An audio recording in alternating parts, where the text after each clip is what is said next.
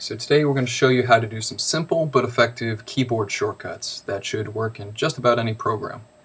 The point of these shortcuts is to perform an action with a quick combo of keys that would usually require going through a menu. Menus usually give you a hint as to what these shortcuts are, so if you ever forget how to do the shortcut, you can always double check up in the menu. Most computer shortcuts make use of the Ctrl key.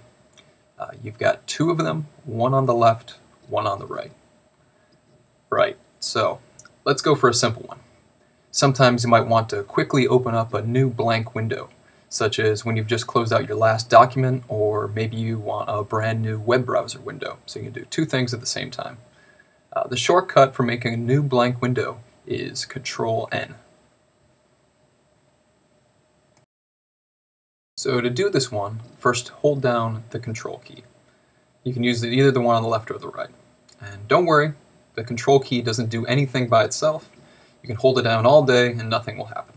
All it does is it lets the computer know that the key you press down with is meant to be a shortcut, not a letter. Okay, so hold down Control and then tap N. A new window should open up over the top of the one you had open previously. You can do this with one hand, or if that's difficult, use two hands. One quick tip. Control you can hold down all day, won't do anything. The letter you just want to tap.